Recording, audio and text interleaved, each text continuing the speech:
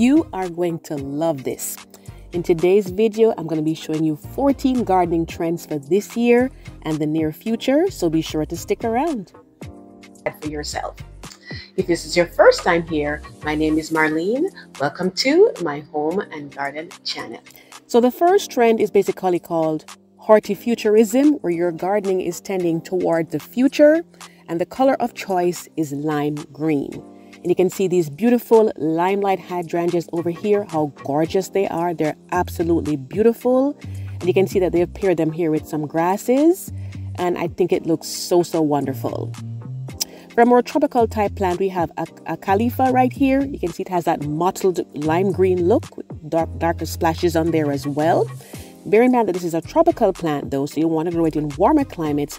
I would say not where the overnight temperatures drop below 50 degrees Fahrenheit. It is just so beautiful. We saw this on our cruise to the Bahamas, and I think it makes a wonderful addition to tropical gardens.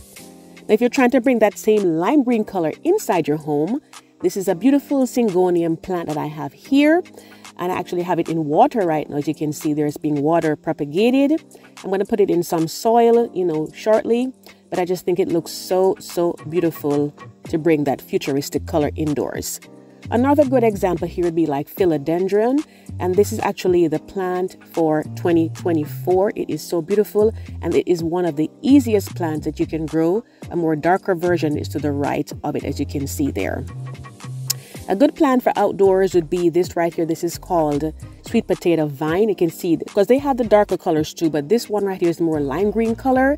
It's a beautiful trailing plant.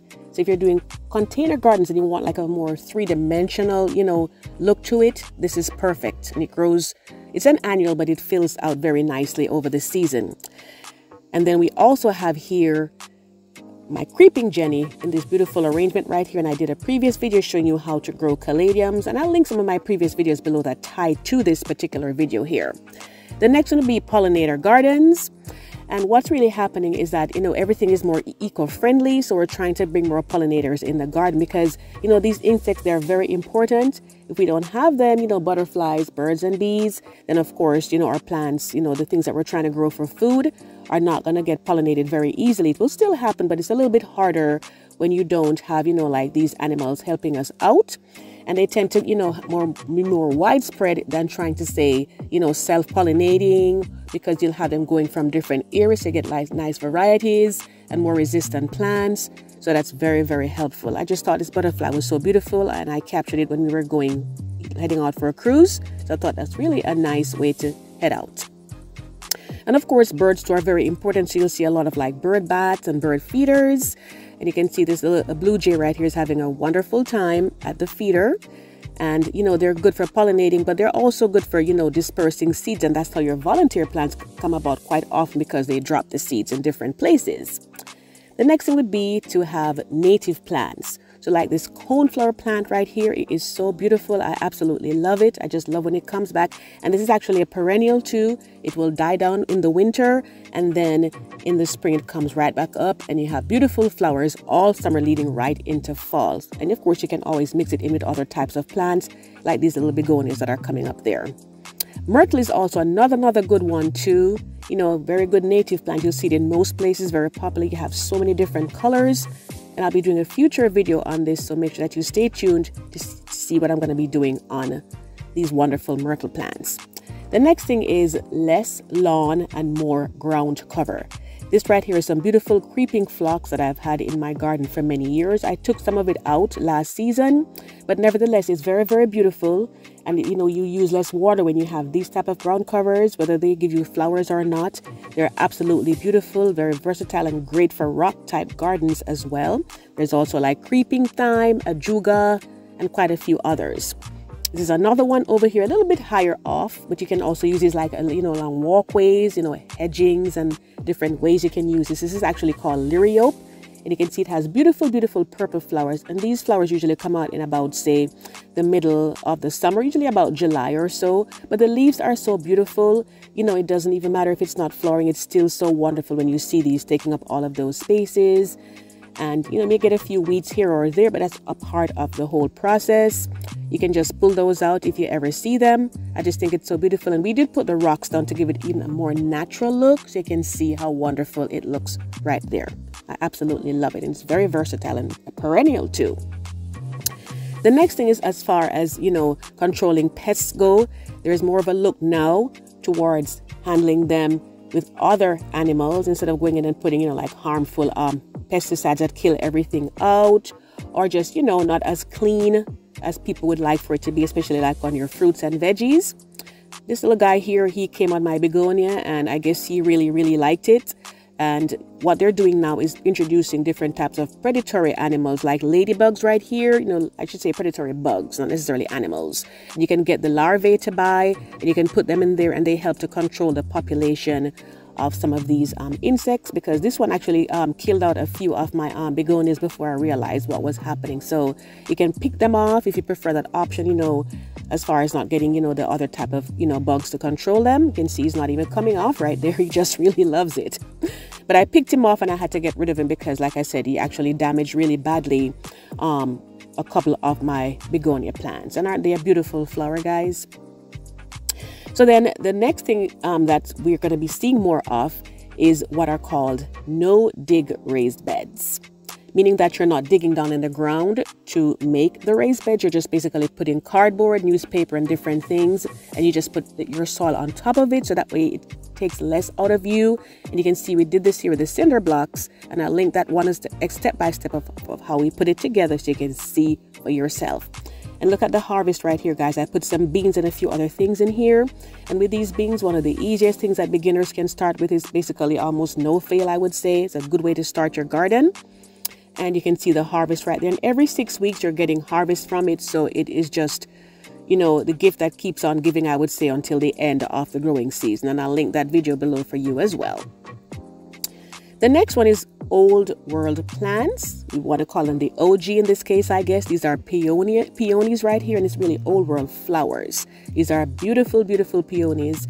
They belong to my neighbor. They're right next to where I live, so I can see them all the time when they come out in the spring, and they smell absolutely wonderful. They get used a lot as bridal flowers, and these are the flower of 2024. Over here, you'll also see like hydrangeas coming back quite a bit. This is a very, very large variety right here. These are mop head hydrangeas. And I also have a future video coming up for hydrangeas as well. There's so many types, and they're absolutely gorgeous. The next thing is roses. And I think roses are just something that's always been there for us. But you'll see more like climbing type roses, more shrub type roses, more delicate colors like these to give it that kind of an old world feel. So you'll see quite a bit of those. The next one would be like balcony gardens with more urbanization and people living more in the city and occupying sometimes smaller spaces, less outdoor space. You'll see that there are a lot of balcony gardens. You'll see where they're using decor like this beautiful wreath right here that have a more natural look. And this is tending more towards a younger generation, but pretty much a lot of people are going in that general direction. You can see it's also a nice place to relax, which, is a good thing to do. This is my sister's balcony. She had petunias last season. She had begonias, beautiful gladiola there. She had pansies and a miniature lemon tree. And you also encourage on these balconies, wildlife to come in, like birds, for example. Like this little one here, he just kept looking through her window and she caught it. And it's also good to put like hummingbird feeders out there too with the nectar. And, it's just such a wonderful place. You'll also see lots of wall gardens like these right here. It may be just on a rack. It could be on the wall itself, but just different ways to do it. And you'll see a lot more container gardening because people sometimes have less space, but they want to grow fruits and veggies and herbs like this tomato right here. And you'll see smaller varieties of those too, and smaller, like berries and stuff like that. Of course, it's always going to be the most, beautiful flowers that you can put in them, just for beauty. But it's all a different part of the way that things are moving. And I did this one last summer, and I just absolutely loved how it came out. The next category is heat-tolerant plants. You're going to be seeing a lot more plants, with temperatures, we're getting record highs in many places, like this cosmos right here. This is an almost no-fuss plant. And it's not a perennial, but, the seeds do drop, and they will come back year after year. The butterflies love them. You know, the bees love them and all of that. We have some coneflowers over here as well, very drought tolerant plant, and this will grow in most climates. You have to be really far north for this to not happen for you. You can see the bee on there having a wonderful time and just, you know, pollinating, and I just think they're so pretty.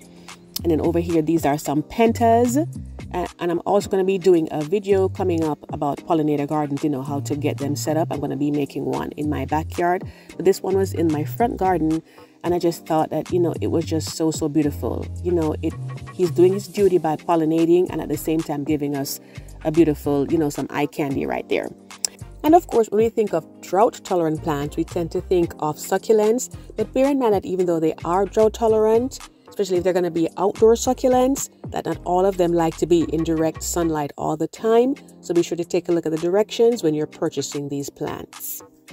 So if you're basically, you know, if you love gardening, you love nature, you know, things that grow out food, you know, for your home and your family, be sure to hit the subscribe button and tap on the notification bell twice so you never miss an upload. The next category is tea gardens. And what is happening is that you're going to see a lot more people growing herbs that they can drink for tea. Right here, I have rosemary, I have thyme, and I have peppermint. And you can see how they are there, that they were, you know, growing from small to how they appear just now. And with that being said, you'll see a lot of natural fertilizers being used. You know, you'll see like, you know, lots of fish fertilizer being used. You'll see people using like, you know, the water from banana skin. You'll see things being used like rice water. You'll see things like soybean water being used. And of course, people making their own compost tea as well.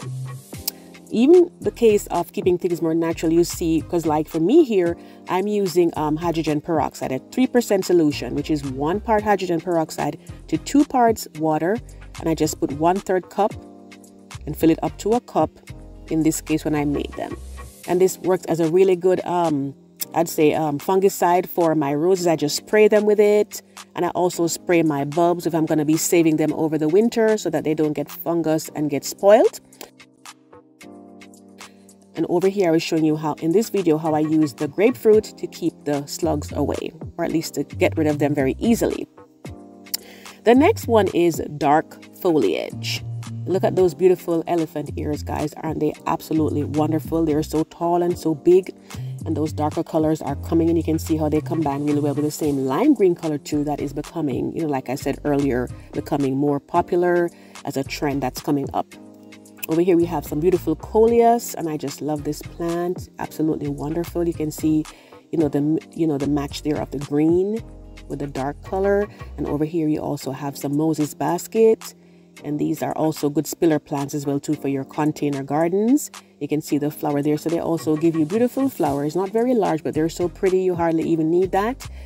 Very, very nice, for more 3D in those container gardens. I just absolutely love it. And sometimes they'll come back too. And this one here is inch plant, or zebrina as it's called. You can also see the dark colors there, and the younger leaves tend to come out and have a more darker color, and it gets a little lighter as they go by. Very, very beautiful plant. So nice and healthy looking and great for beds or pots. The next category is that you're going to be seeing more natural decor inside the homes. So like these plant stands right here, they almost give you a retro look, but of course it can be dressed up as modern as well, depending on what you're doing. So you'll see like bamboo, you'll see like different type of wood type of, things being used. Ceramics, for pots, whether indoors or outdoors. As long as they're sturdy, you can always put them, out in your flower beds, and they'll be perfectly fine. You'll see nice hanging pots as well. Some of them, like I said, have a more of a retro look or a more modern, clean look for you, if that's what you're going for.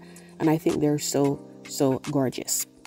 You'll also see like a lot of wood being used, like for bird feeders more. Typically you'd see like them being painted different colors. They're tending now to be more of a natural color. But of course, if you prefer, you can always go in and change the color if you like. And there's also some metal ones as well too. A squirrel picnic table. Now I have seen it all. And now, last but not least, at number 14 would be hydroponics. For hydroponics, I absolutely love it. The Lead Pot Company sent me this one right here, and I'm telling you guys, these plants, they grow so quickly.